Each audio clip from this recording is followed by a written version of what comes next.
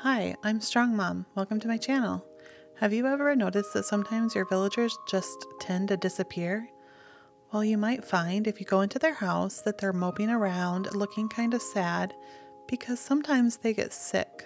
Sometimes they just don't feel good. If you pop into a villager's house and you see them acting like this, click on them and they will tell you that they need some medicine. It is very easy to get the medicine. There's two different options. One, you can buy it from Nook's Cranny.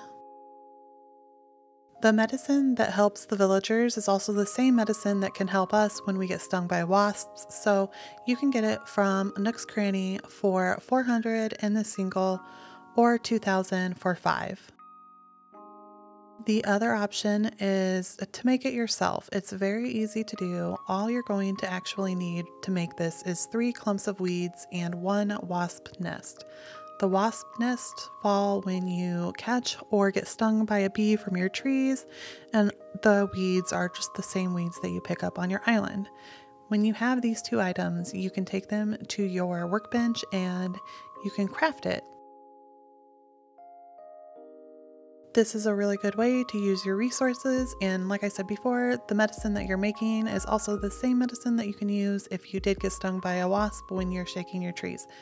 Either of these options work perfect for taking care of a sick villager. So we're going to go back to Maple's and we're going to give her the medicine and let's watch her feel better.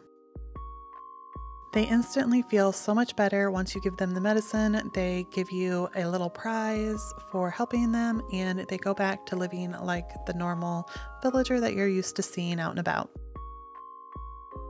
And that's it, you guys. So if you're missing one of your villagers, head into their house and make sure that they're not feeling sick. And if they are, give them some medicine. As always, thank you so much for watching. I will see you in the next video. Bye!